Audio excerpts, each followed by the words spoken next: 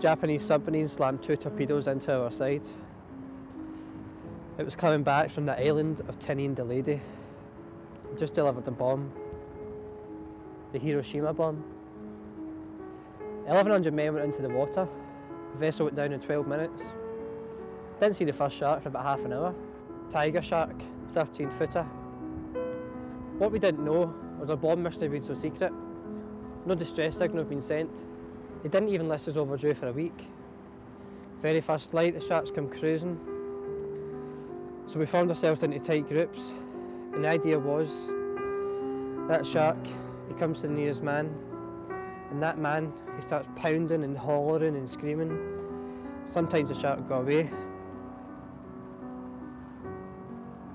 Sometimes he doesn't. Sometimes that shark, he looks right into you, right into your eyes. The thing about a shark, he's got lifeless eyes, black eyes, like a doll's eye. When he comes at you, it doesn't seem to be living. Until he bites you, and those black eyes roll over white.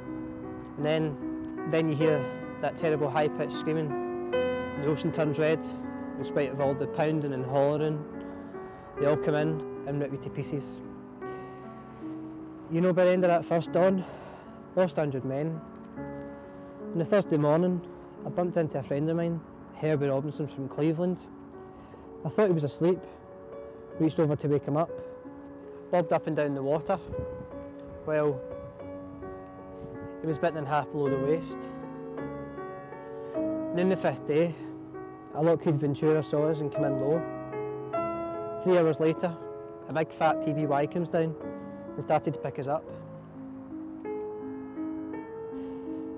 That was the time I was most frightened, waiting for my turn. I'll never put on a life jacket again. 1,100 men went into the water, 316 men came out, and the sharks took the rest. June the 29th, 1945. Anyway, we delivered the bomb.